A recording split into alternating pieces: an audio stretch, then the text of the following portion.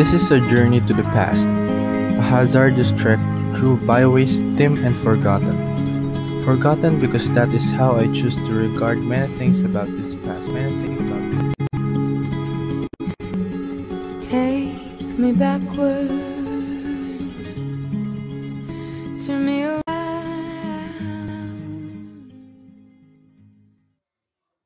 Do you notice that a change has come upon the town? Look at the faces of the people. There's hope.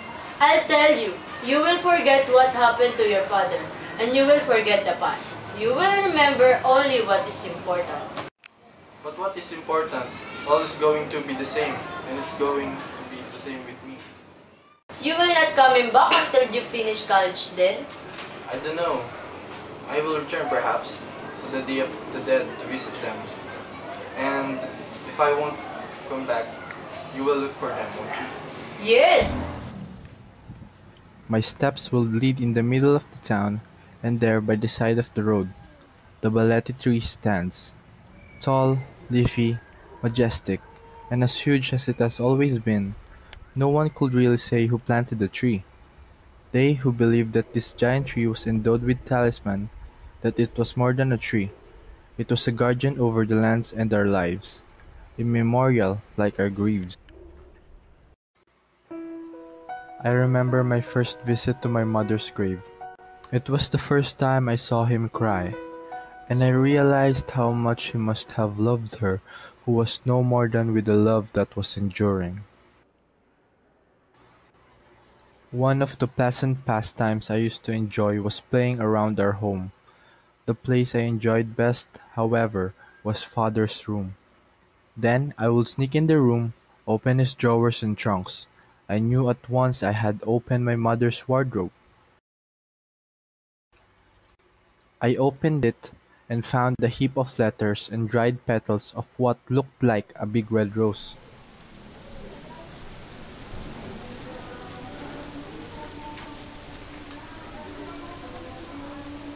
Always. What's that? Letters. Letters from my mother to father. They look beautiful. Why don't you try one? I am a man. Go on. I just want to see how a woman looked years ago. I won't tell anyone. I did not realize that father had returned and was at the door.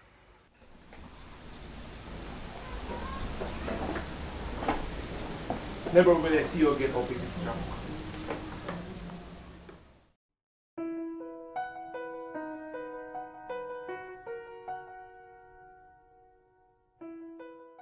June was the time when we celebrated our town fiesta. Then 2 weeks before the fiesta, a circus came that year. I didn't know anyone from the circus except a girl about my age. Father said yours is not a real circus. It is a real circus. There was a time we had 2 tigers, 2 lions, 3 elephants, tall and strong trunks. Well, they aren't here now. The trainer was killed by the tigers. The elephants are easy to take care of. But even without them, ours is still a real circus. Come with me. I recognized Hilda as she balances herself but did not fall. The audience was amazed by Hilda's performance. Then she asked me to see her again, but I was tired.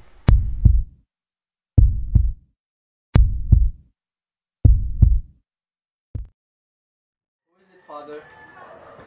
Hilda, the girl from the circus. She had sleep. Isn't the doctor coming? I hope you don't mind the inconvenience we're causing you. My poor darling.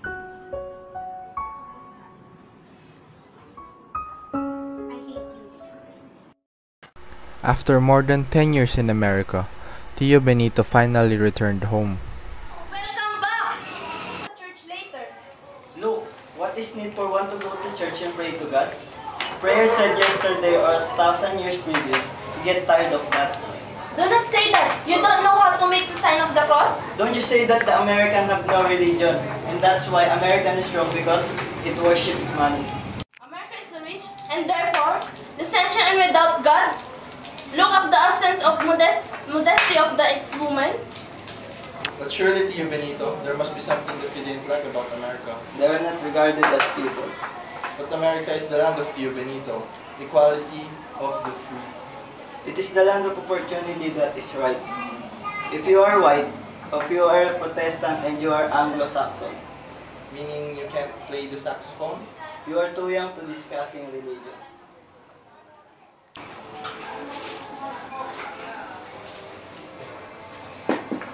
May I borrow 50 pesos for the business deal involving buying and selling of mangoes?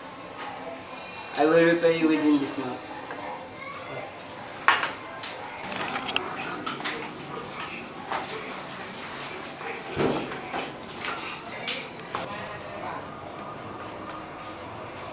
Yes, this is great to hear.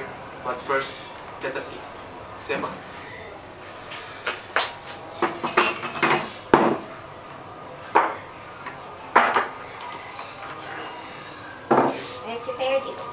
I could not eat dinuguan or anything with blood.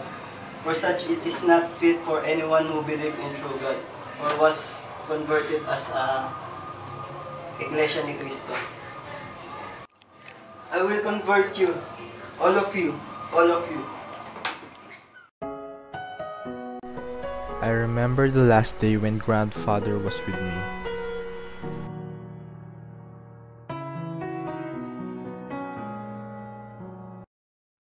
I came here for no other reason than to take my grandson with me. We're not sleeping in the house, we're sleeping in the fields. Why should we sleep in the field, grandfather? Aren't you afraid you might get a cough? Years ago, during the harvest time, the newly cut stalks were not removed.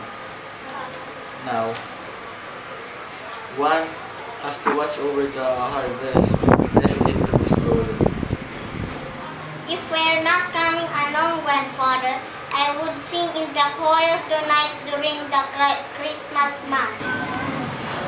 Boy, the silence of a field can give a man beautiful thoughts.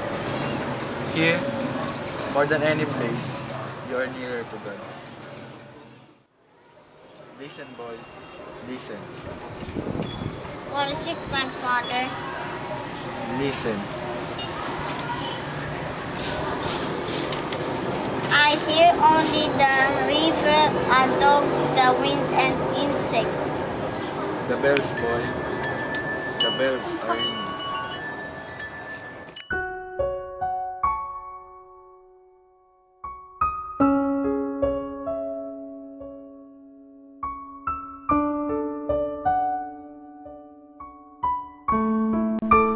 We found grandfather lying serenely on the sled with an angelic smile on his face, had finally died of old age.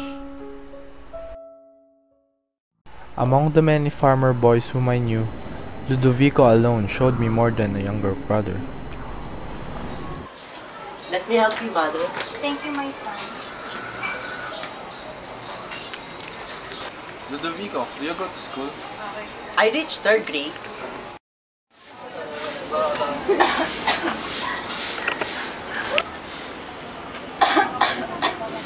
I told you not to come. Now look, it started again.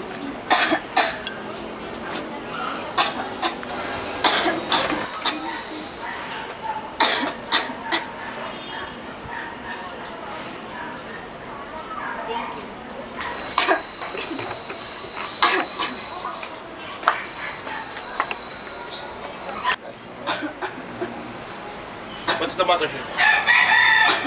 Don't carry a heavy load, Felisa.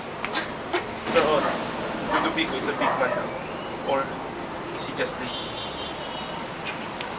Who gave you that glass? Sepa! Clean that glass with boiling water. What will you want to be when you grow up? I want to be just like my father.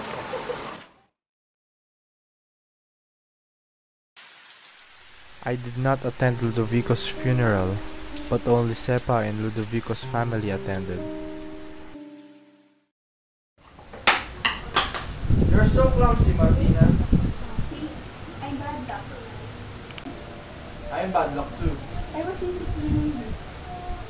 Where is Where's the money? There were 2 1 peso bills there. No. You are a thief. Don't ever repeat that word to me. I will tell father. Go, send me.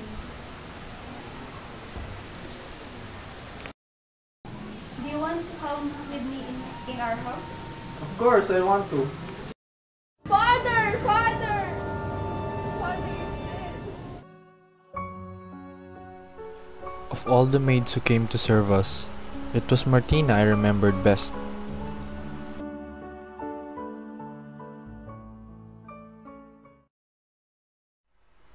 When I was young, I often heard from my classmates and neighbors that insanity runs in our family because of cousin Marcelo. Can you see a single white hair on my ear? None. Don't call me Tio, just call me Cassie. The bird sings when it is happy. Why a man can do the same thing?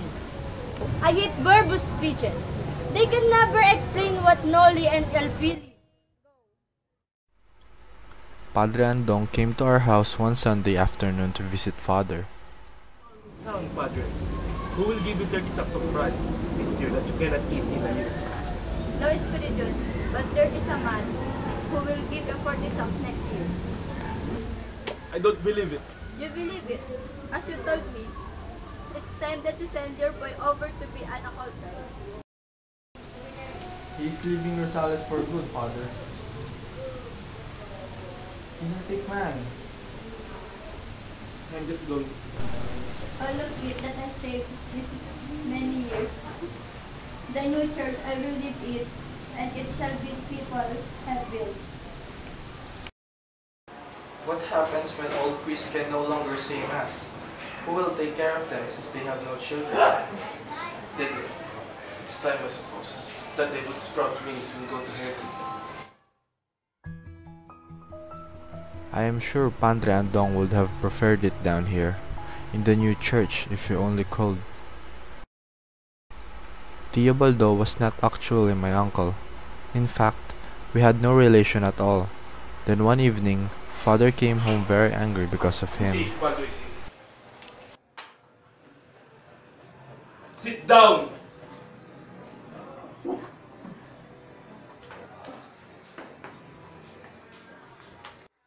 Want to talk? Let me go. Waldo, is it true that we're causing trouble against Don Vicente? Hindi, Mano. I am grieved. But I already given them. The people in Carmen is my word. I just want to take their land back. Don Vicente grabbed them because farmers didn't know about the land titles. He said so yourself, Pana. You're accusing Don Vicente as a thief? You might as well tell the world that I'm also a robber. You are his employee. What are you doing, Baldo? What has got to your head? You knew my father. He said he was not impoverished until Don Vicente took his land. I'm locating the old Spanish markers. The old men are very helpful. Don't be angry with them. Well then, I'll tell Don Vicente about this. Baldo, I only hope you know what you are doing. This is a surprise, Nina. I didn't expect it. How have you grown? He was just a baby when I saw him. What do you want to eat? Nothing. Not tell me. What does Baldo look like? You've handled worse people. He is not handsome. With an average peasant's face, I'm sure he will have a hard time. Don Vicente always says in the beginning. I know Baldo better than you. After I'm through, I'll know him better. So, when do I start? Right now, if you want. You know why I'm here. Does it matter, Mano? It's always good to have you. It's all yours. There's 5,000 pesos here. Count it. Los centaboles. say it's a million, Mano. It's a million. I heard you was here, but I didn't expect it. All the money you got from the old man, you can return it now. And there will still be enough left for you. Is the price alright? Don Vicente has enough money to buy us out. We have all the proofs now. We will charge for damage too when we get our land back. You are not taking this money then. Don't you see an opportunity when you see one? Think of it. You right, my please. Would you take it? Tell me, would you take it?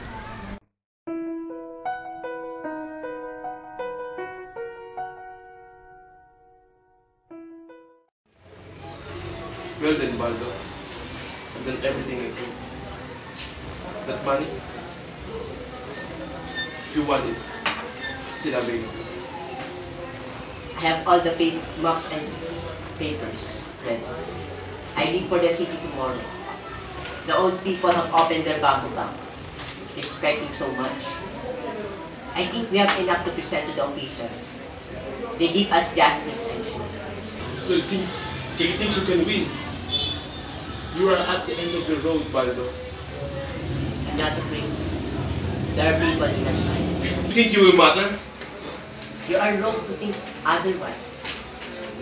But I tell you this. Need I remind you that it's not only me you are destroying, but you yourself. I owe you everything.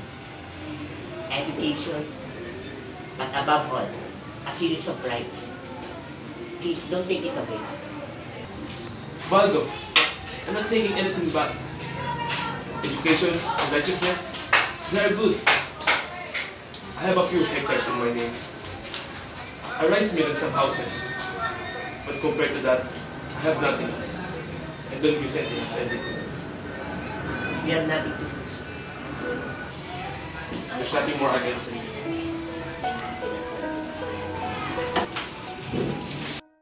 What has happened to the world? When could justice be bought and men become strangers to honor? Shall we be slaves forever? Tell me!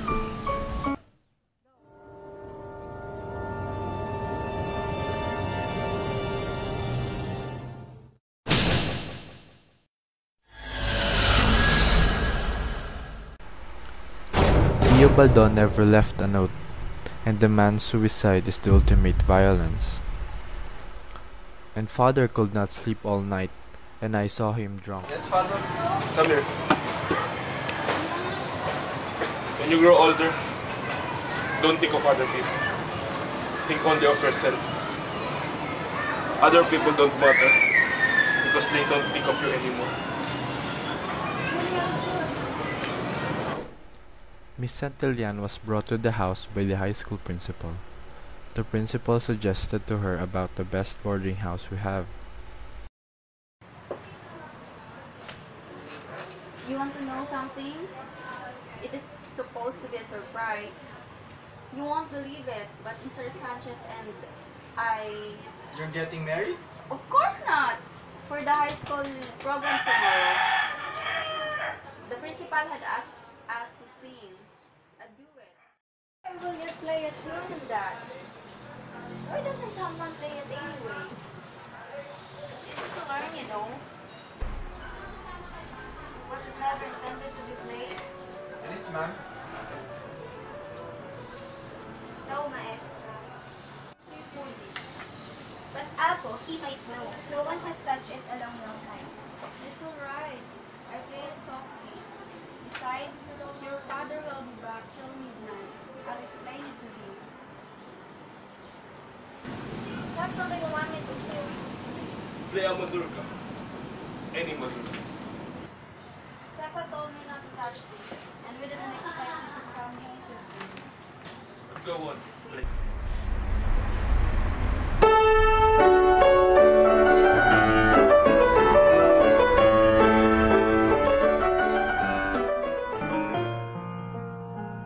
It's amazing how you can speak right to my heart.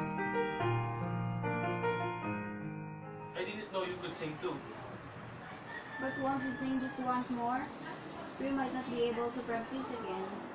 Oh yes, we will.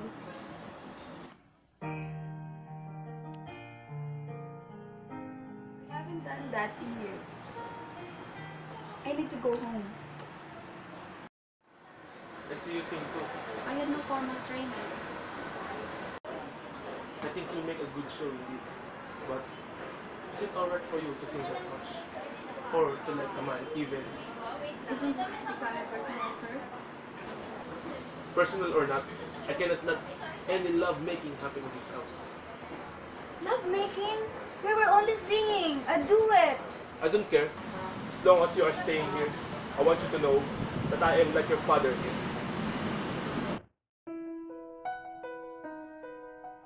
Aren't you going to play tonight?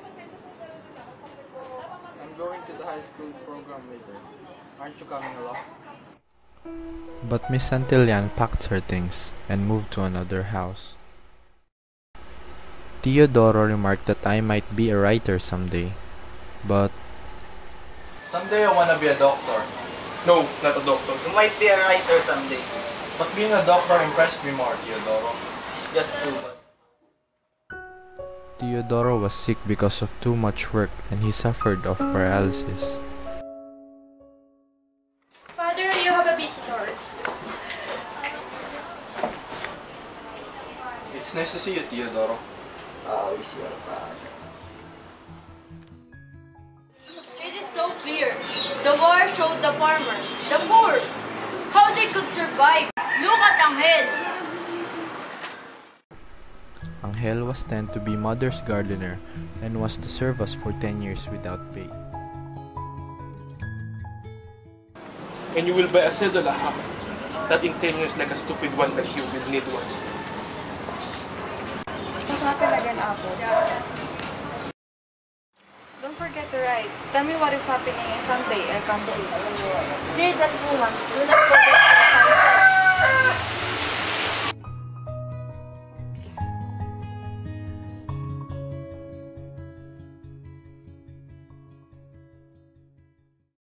Won't do any good.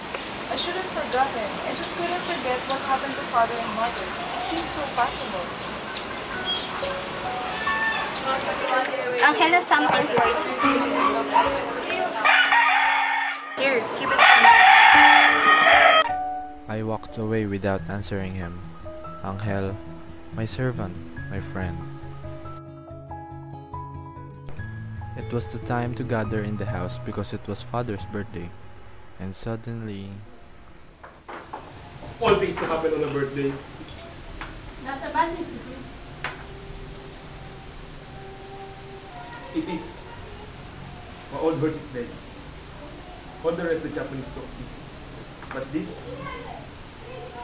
What did it die of? tell us, when did it die? Just now, Apo. How long have you been tending the horses, baby? Since I was a child. Go ahead, David. Speak up. Tell us your story. My life is like an insect, too small that can crash easily. Now tell us more. Yes, I tell you all. I was born here. I knew this place. I have watched young people grow quickly. Most of you here, like Benito, Antonia, Marcelo, all of you. Maybe among these fine children, there will be one like them, Father. For wine! I have said enough, Apo. Alright, David. All the horses are gone. Maybe I'll find a pickup truck, or jeep, or a car. What good could you be in the house for? I can clean the car every day. You are too old for that, David. I'm so slow and so drunk. I'd rather stay here, Apo. I was born here, and I'll die here. Who wants to live forever? Drink, David. When will you return? Sure you go. I watched them all grow. Your uncle, your father, all them. Your grandfather was spirited young man, but he died too. Then Your father. I could carry him perched on my soldier, just like you. Are you drunk again? I knew them all, but no one lives forever. I can die here. There is nothing like the land you belong to, claiming you back, but everywhere, the earth is the same. Take care. Same to you. Hi, David!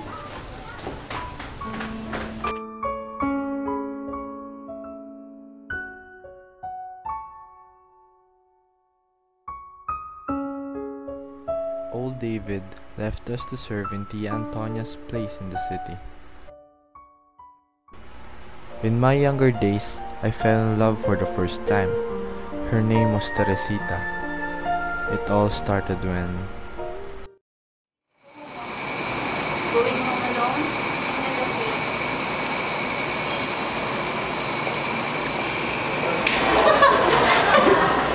Along with you. Really very much. I know, I've been there. Once he was washing and you were waiting with the fill, you untraced him. I did not see you. Of course, you never noticed the children of your tenants. That is not true. You won't be afraid going so slow. I will not attend this graduation exercise. Why? No one would miss me if I don't come. You are foolish. I can have my picture too, I'm sure. I don't believe you. I can't come, I just can't.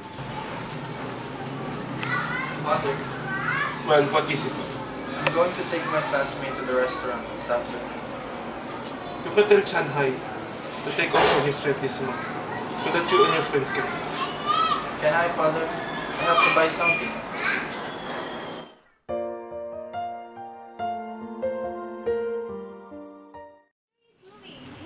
I wanted to see you. What do you have there? A gift. I hope you like it. I can't. It doesn't seem like right at all. Why? What's wrong with one gift? There are things that you just can't give, like what you are doing right now. You gave your love away, and I'm thankful every day for the gift. I'm leaving tomorrow. Father is sending me to the city to study. We'd soon place too. Your father sold this place. I'm very sad. There's nothing to be sad. Please be a doctor. You can do so much if you are one. I'll send you letters. Don't write to me. Nothing will happen. Please don't. I'll send you some. I wouldn't be able. Please tell me. I would leave Teresita and make Father happy.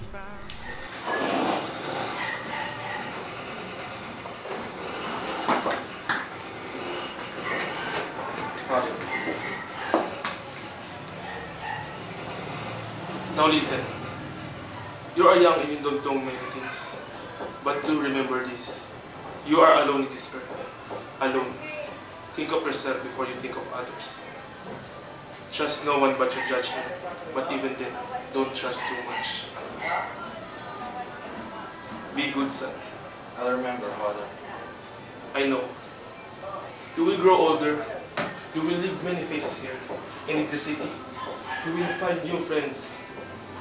And I know the time will come, and you will come back to me as a man.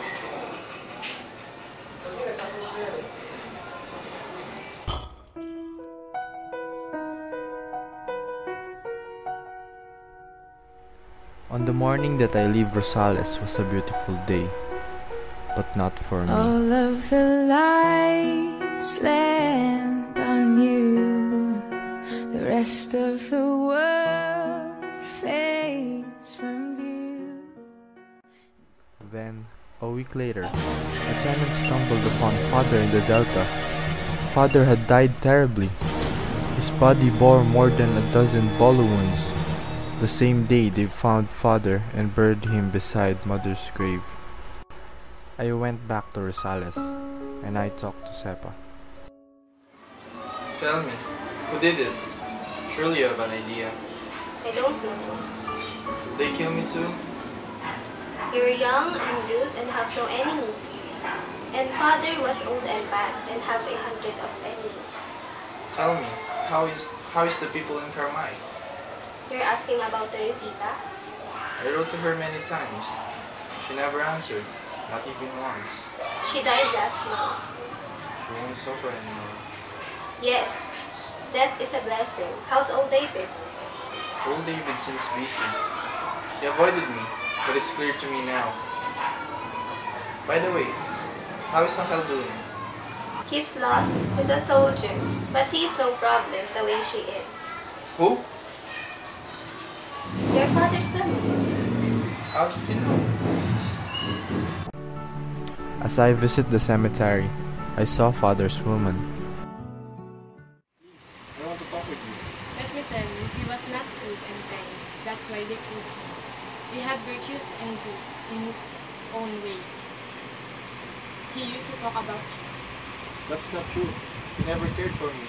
But he did. You called him father.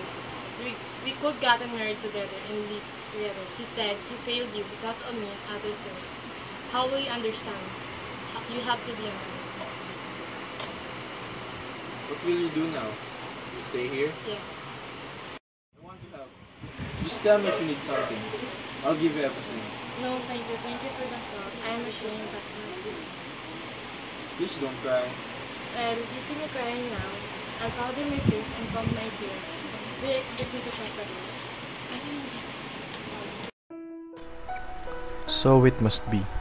I sometimes pass by Rosales, remembering old David, Angel, Ludovico, Teobaldo, Teodoro, and of course my father, who then lives, who then triumphs when all others have succumbed. The balete tree. It is always there, tall, leafy, and majestic. In the beginning, it sprang from the earth as vines coiled around sapling. The vines strangled the young tree they had embraces. They multiplied, fattened, and grew, became the sturdy trunk. The branches spread out to catch the sun, and beneath this steam, nothing grows. Unspoken and wild, and all that you need to say to make it all go away is that you feel the same way too. And I know the scariest part is letting go, 'cause life is a ghost you can't control. I promise you the truth can't hurt us now, so let the